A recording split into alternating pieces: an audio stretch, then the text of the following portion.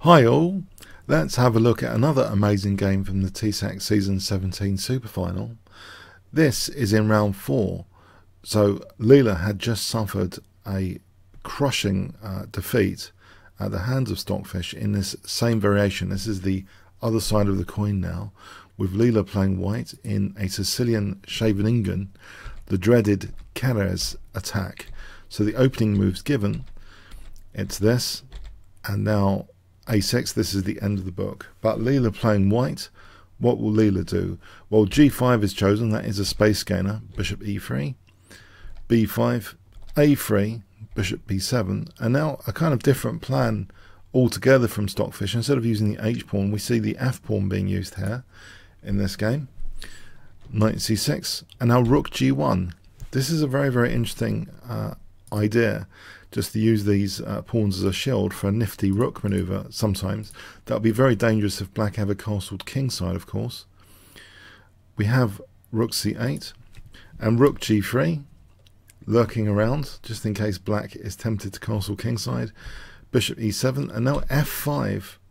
This tries to undermine the d5 square for black and putting pressure on e6 immediately, which has to be addressed. We have knight takes, queen takes, e5, so there is a Boleslavsky hole on d5. That hole on d5 is often why Leela wins a lot of positional games against the Sicilian defence. If black had just castled here instead of that committal e5, then black's going to end up having to play e5 anyway. There's a strong idea of f6 lurking around right now, so eventually it's going to have to be played, and white ends up with a very strong bind on the position, as there's a big positional advantage here in any case with attacking prospects. So e5 was played straight off the bat, queen d2, queen a5, and now after castling queenside, Stockfish seems a little bit impatient here and just plays an immediate exchange sack. It does look pretty dangerous to castle given that there's things like f6 in the air here. So this exchange sack, queen takes is the safest. If b takes, then taking here and bishop takes with the idea of going back to d5 is very strong for black. That's winning for black. So the safest way is queen takes, getting the queens off, bishop takes e4, so a pawn for the exchange, and attacking f5. That's indirectly protected with bishop d3. We have bishop a8, and now an immediate undoubling of the pawns. With c4 we have bishop c6. If b takes c4, then this is going to be fine for white. This kind of thing, targeting d6. This position is very, very nice. The exchange up, white's just better here with a big advantage, creeping up. So bishop c6, we have c takes, a takes, c4. So dissolving these pawns, bishop takes c4, which means actually as well, if castling, then there's g6, there's that f7 pawn pinned. We have bishop e4, a4. This is a dangerous pass pawn as well now. Another kind of impatient looking move, d5 from Stockfish. If bishop takes f5 instead, then a5. It's big trouble. This position with bishop d5 leaning over the queening square for the pawn, and these bishops are working very well together. White sort of ties down black because of that big passed a pawn, big advantage there. So we have d5, and now guess what Leela plays in this position. If I give you 5 seconds to pause the video here, white's play, what would you play? Okay, an exchange sack. Yes, this means that the bishop is leaning over the queening square. The two bishops work very well together with this passed pawn. We have rook takes, bishop takes. You can see their cooperation is great. Bishop b4 stopping a5. You know, if black had just castled, then a5, and this is very nice for white. It's going to be very nice for white. So bishop b4, we have rook g4 hitting the bishop moves. Rook c4, king e7. If castling, it runs into g6. Yes, that pinned f7 pawn, and that's not very nice at all for black. Okay, so king e7. We have rook c6, which deprives the use of knight b6 there as one perk. Rook d8, bishop c4, king f8, bishop b5, e4. And this looks rather desperate and impatient as well. So what is the big deal here? Because after all, you might argue now, well, it's equal on pawns, but the bishops in that a pawn is very, very dangerous for black.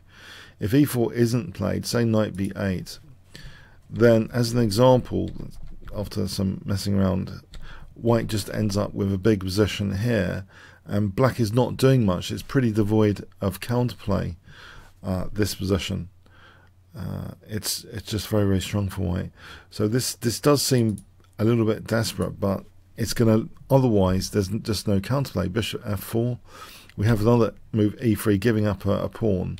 So if knight b6 here, bishop c7 runs into bishop c7, and the tactics basically seem to favour white anyway.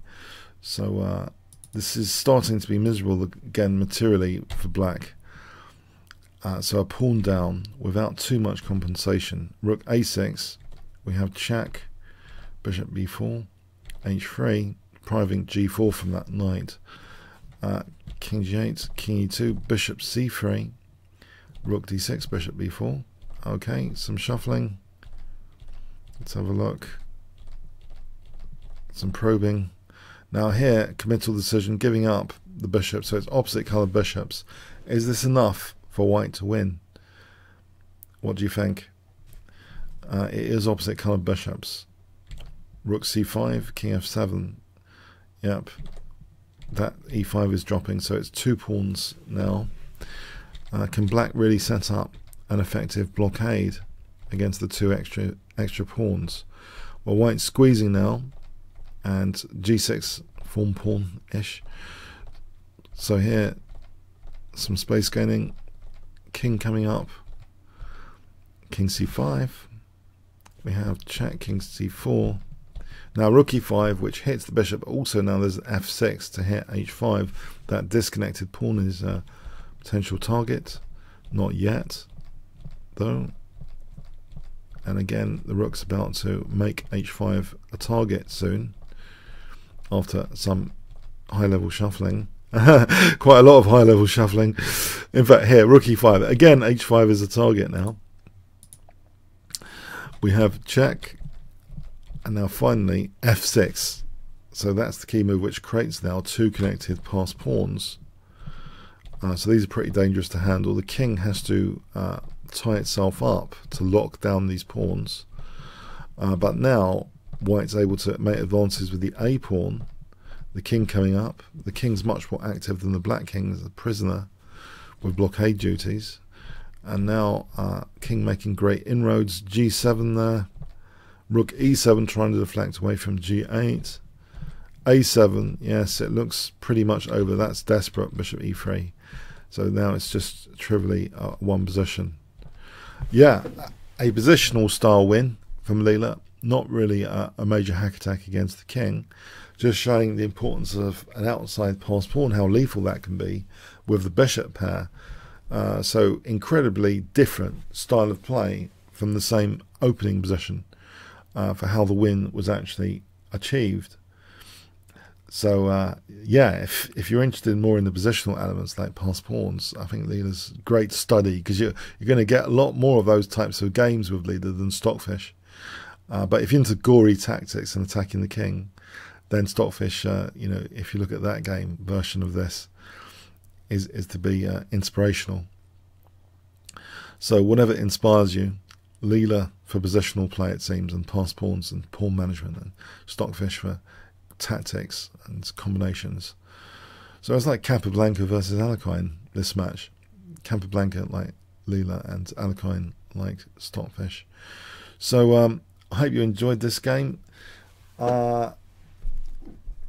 If you want to invite me for a game, kingscrusher.tv, and register there, and I'll invite you for a game shortly after, or bit.ly/chessworld. There's also Kingscrusher TV/Discord. The chat is getting quite lively recently, and there's Kingscrusher emojis and stuff, fun stuff. The playlist to check out: bit.ly Leela Chess, bit.ly Magnus Carlsen Chess.